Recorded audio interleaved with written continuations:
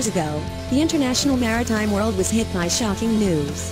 Staying alive, the event is considered to be one of the most disastrous accidents in the history of military voyages.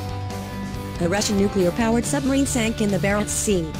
Extremely tragic, the entire crew, a total of 118 people, who were in it were killed. Similarly, as reported by History.com, the Kursk, the submerged submarine, raised an anchor from Russia on August 10 for a military simulation exercise in the Barents Sea, near the Arctic Circle. There, the 152-meter submarine was joined with a number of other Red Bear State Defense Alexista.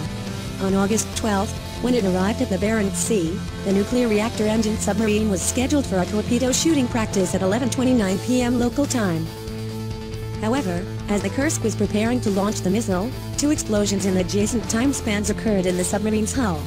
As a result, large gaping holes form in the most crucial part of the ship. As a result, in a short time, the Kursk sank with his entire crew.